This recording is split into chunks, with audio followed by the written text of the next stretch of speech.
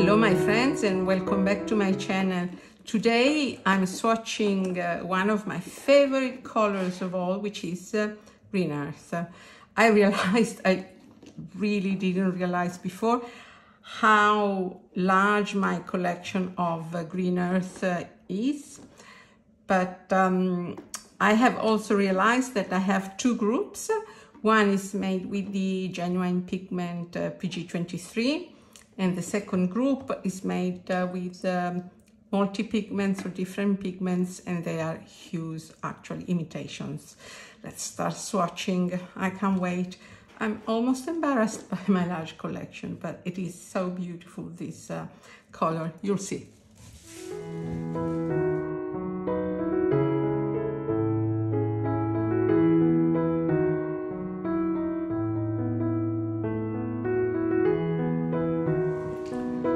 And obviously we start as usual with Winsor & Newton and with the single pigment PG23.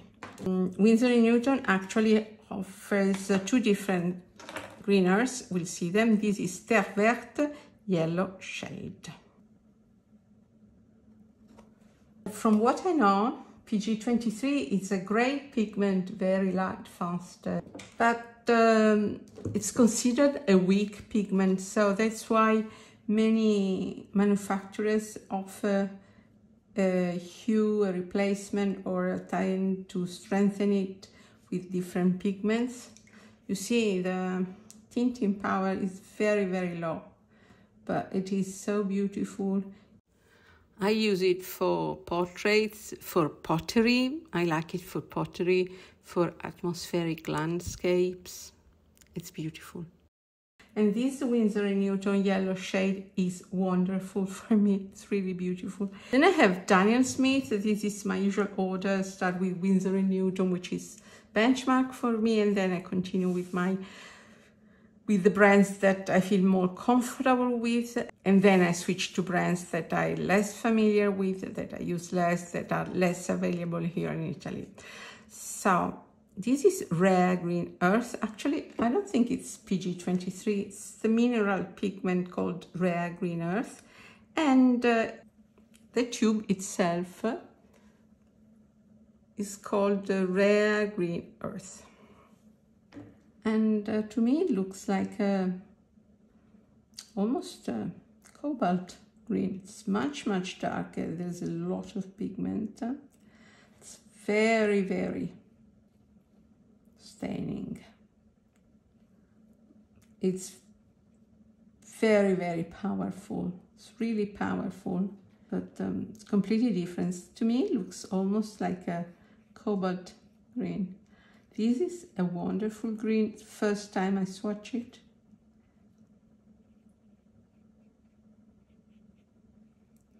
And it's very beautiful, but different.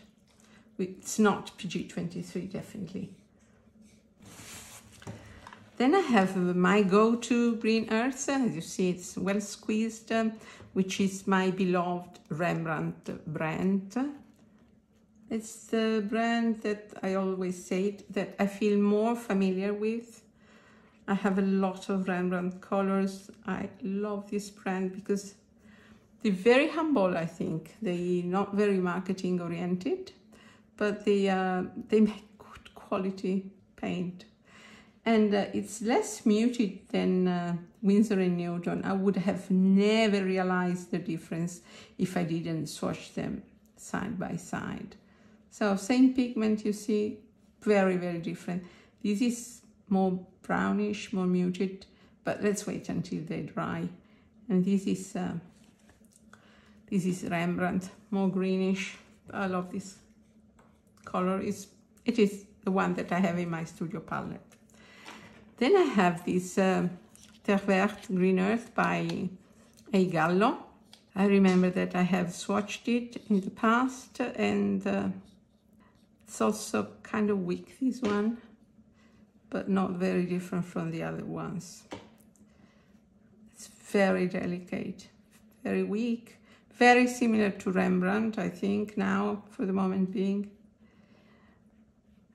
kind of hard to re-wet, but that's the nature of mineral pigment, you know. It's very nice. Very, very nice.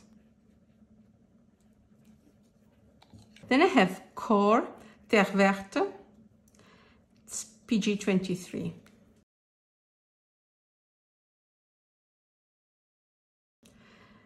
And once again, it's very similar to this one. Although I have put a lot of pigment because it was a bit overfilled the tube, I think that the color is very, very similar to the previous ones. It's not always the case. In many cases, you get the same pigment with completely different interpretation, but in this case, I found them very, very close to each other, which means that you can buy the brand that is more available to you or cheaper. This is Old Holland. Old Holland usually sits down very well in pans. I have squeezed these from pans, but look at Green Earth, kind of hard. It hardened like a rock. The other ones are all very easy to re-wet, and they have taken the shape of the pan very, very easily. But this is like a small rock, and actually I can hardly see the paint. Maybe we can wait a moment. I'll put some water in it, and we wait a couple of minutes, and we come back. So I go on to Paul Rubens. I recently swatched these two different PG23 offered by Paul Rubens. This is the first version, Amber Green Earth. It's also weak and delicate. It's more muted. It's brownish. It's closer to Winsor and Newton, even more brownish. Actually, the name is Amber Green Earth. And then I have this Western Kenya Green Earth, a very precise location as a source, not Africa, not Kenya, but Western Kenya. Interesting. Completely different, but they say it's PG23 single pigment, but look how different this is. Completely different. It's much colder. It's kind of slightly more powerful. I prefer the muted interpretations. Now we are finished with the single pigment PG23, except for Old Holland, but we will come back. We'll have a couple of minutes to reactivate with some water. And we continue with the Winsor and Newton. Their most popular Terre Verte, they call it Terre Verte.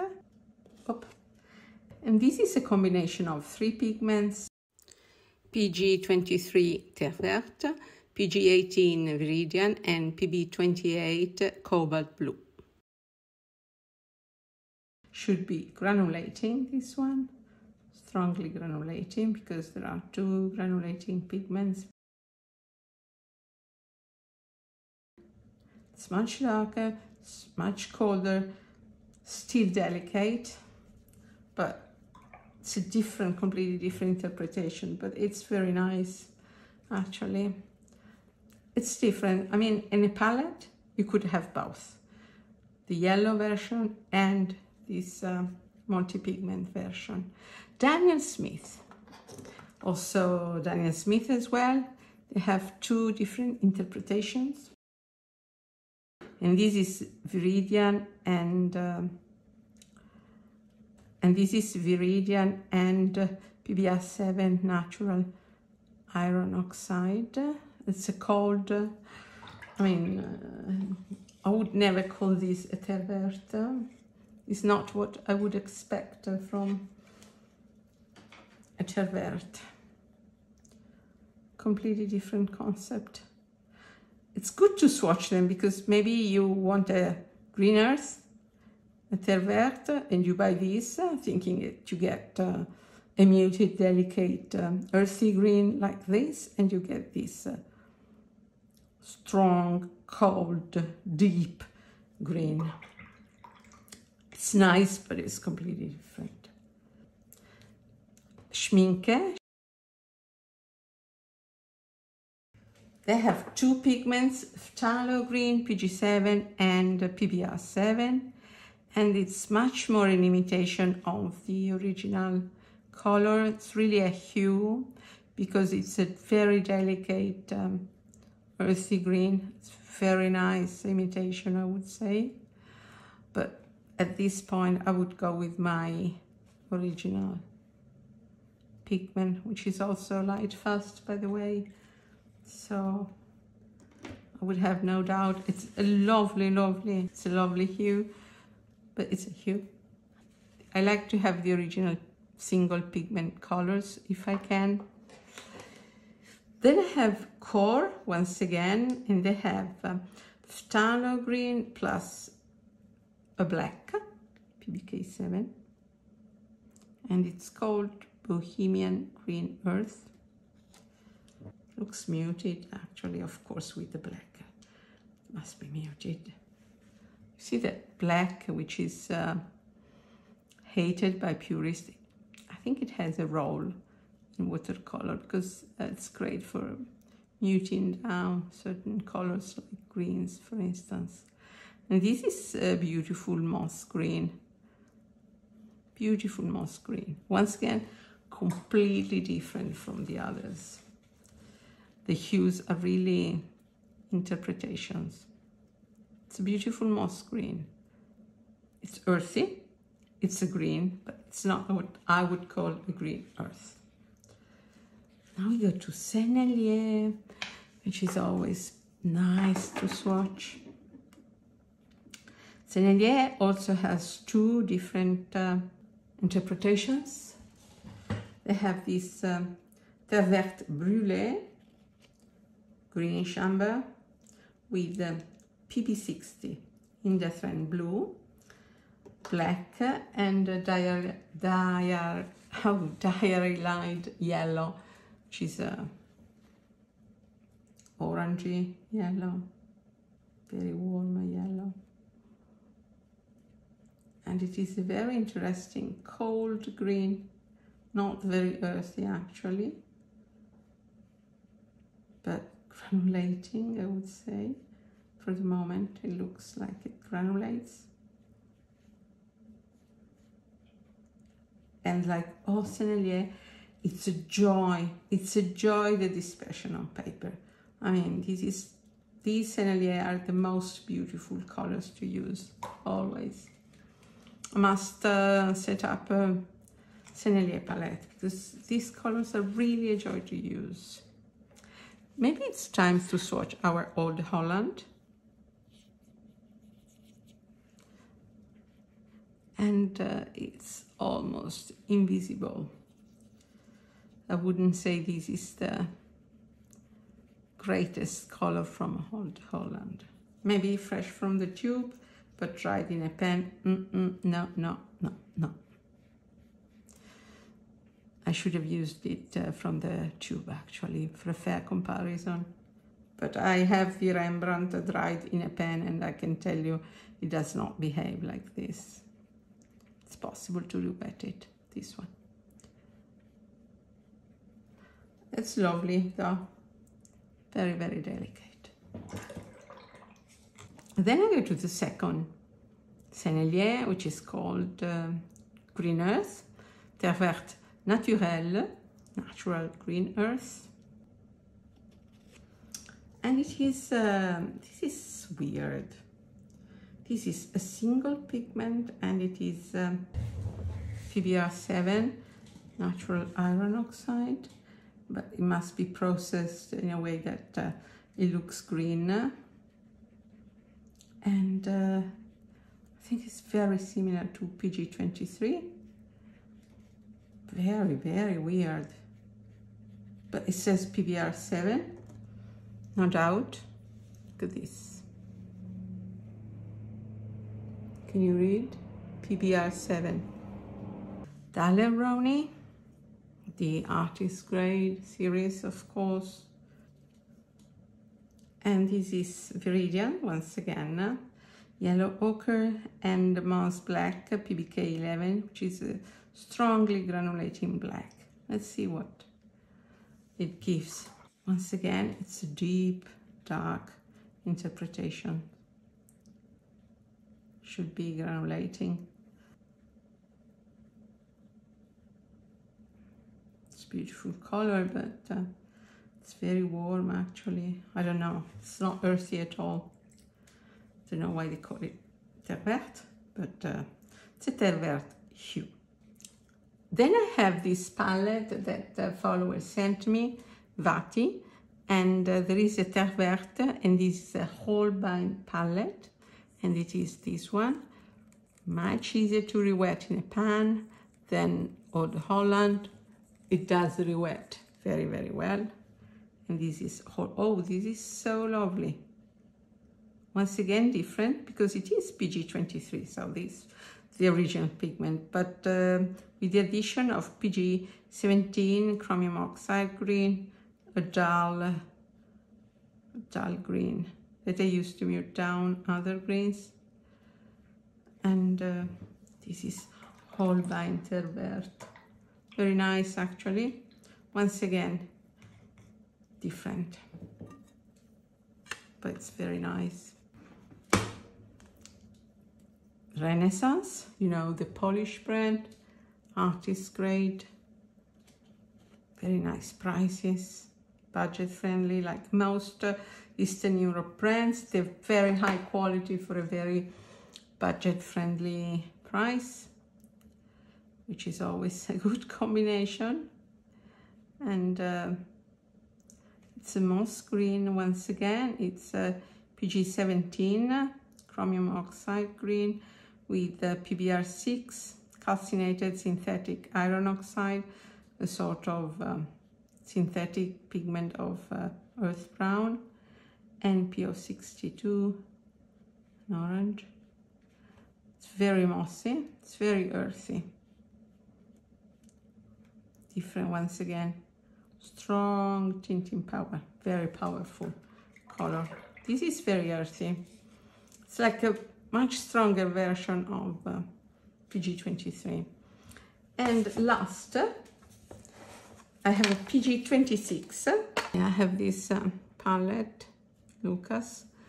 I quite like Lukas, I must say. It's not a very appreciated brand. I think it's completely underrated because it's absolutely artist grade for me.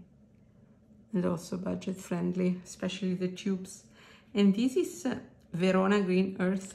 From what I understand, the denomination Verona should refer to a source of the pigment green earth that should be sourced near Verona, the Italian city, which here is not the case because it's a cobalt green. PG26, cobalt green. And it's beautiful. It has a color separation. Look at this. PG26. Should be granulating. This is beautiful. It's once again not the color that I would call a green earth, but very, very beautiful. We let these wonderful colors dry. Maybe I'll just sketch a teapot in the meantime, and I'll be back. So I have quickly sketched with my pencil a teapot. You know, the famous Brown Betty teapot from England. They come from Stoke-on-Trent, actually, from what I know. Want to put my hands on one because apparently they make wonderful tea. And they're so beautiful, so iconic.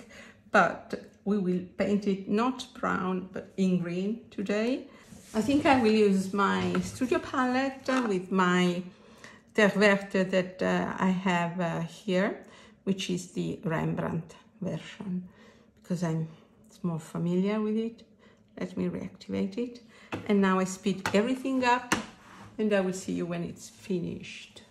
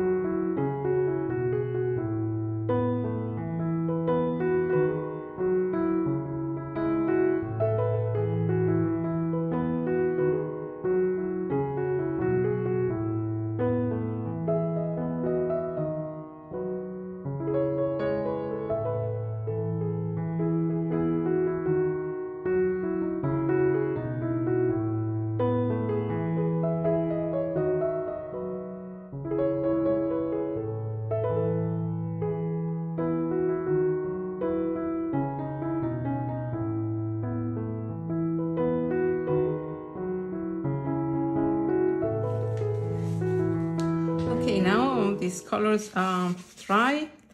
There's a certain sheen here in Renesans, which happens quite often with the Renesans because they have a honey.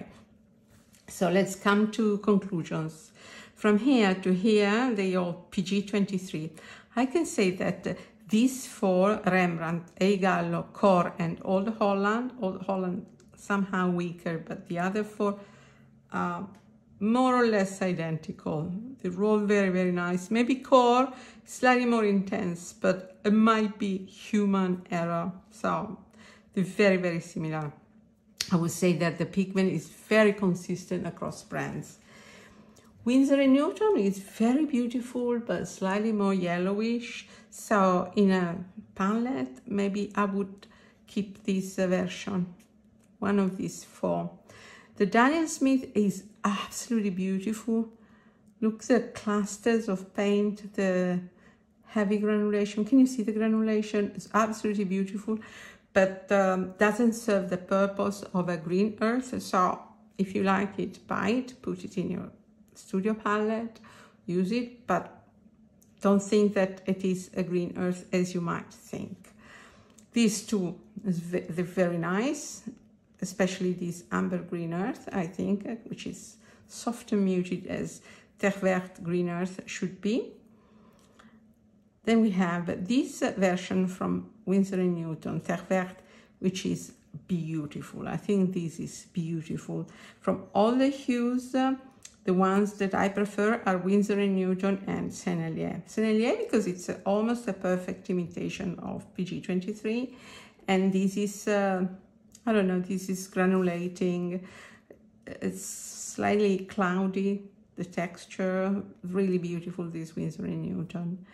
The Daniel Smith Terre Verte, don't particularly care for it. It's dark, I don't know, it's like a stronger viridian. I don't think it is possible to call this a green earth. It's a beautiful color, but not a green earth. Once again, Schminke, I forgot to say, Schminke is also a perfect imitation of green earth. Very, very nice pigment. There must be some reasons, availability of the pigment, cost, why they offer this combination. I know that some manufacturers think it's easier to offer a combination, and many have double versions. Look at Winsor & Newton. Look at Cor. Cor also has two versions. This is moss green. This is authentic Terre Verte, green earth, which I like very, very much. And this Sennelier, once again, is very beautiful, but different thing. Whereas the Terre Verte Naturel is very nice. Rowney is a beautiful color, but not a Terre Verte. This Lukas is dull cobalt green. It's nice. It is dull. It is somehow earthy, but I wouldn't compare. It's my least favorite in this page, although I just said that I like Lukas. And this Renesans is almost an amber, green chamber, actually, green chamber. It's called green earth, but for me it's a green chamber. Beautiful, but green chamber. The Holbein is very, very beautiful, I think. They have PG23 inside. Very, very nice. So now you know what to buy. If you want to buy Terre Verte, you have these differences. Not a lot of difference between some of them, some imitations, some authentic PG23, but huge differences with the hues. And my favorite stay in this area, but I also like the Holbein version very, very much. And Sennelier, Terre Verte Naturel, beautiful. Also this green chamber is very beautiful. It's not a green chamber, but it's very beautiful. Hi, today is the day after, and I have had second thoughts that I have not shown you mixes with green earth Terre Verte. I usually use this color on its own because it's so weak and delicate, but it may give lovely mixes. I'm curious actually to see what happens if you mix it. I think that the ratio must be in favor of green earth because it's such a delicate and weak pigment, but let's try some mixes.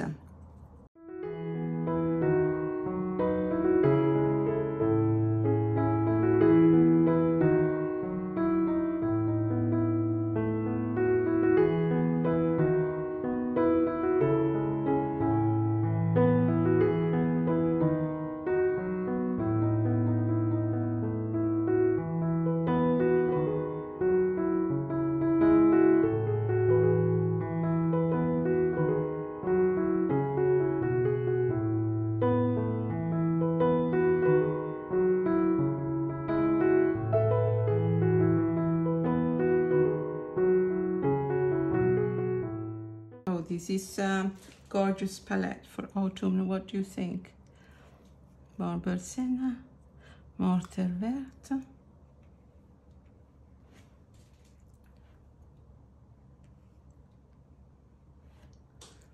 You see, it's such a wonderful pigment. It's transparent, it's granulating, it's light, fast, completely underrated. Delightful mix. Actually, I'm completely changing my mind and I'm saying that it's lovely mixes because we mute every color down provided you put enough greeners. And this is pyrrole orange, cobalt violet, potter's pink, quinacridone gold, and burnt sienna.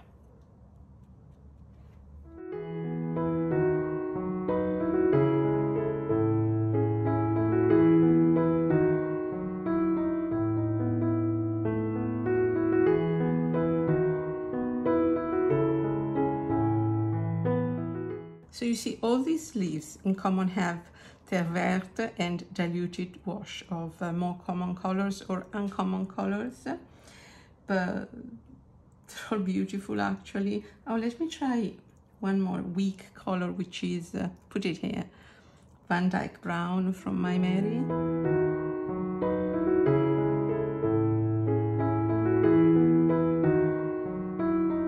Do you use green earthy mixes? And if yes, if so, what color do you mix with it? For what you use it? I think this is a very lovely palette for a muted autumn palette, now that autumn is round the corner. It's very interesting. So I regret not having used Terre Verte more in my mixes. And thanks a lot.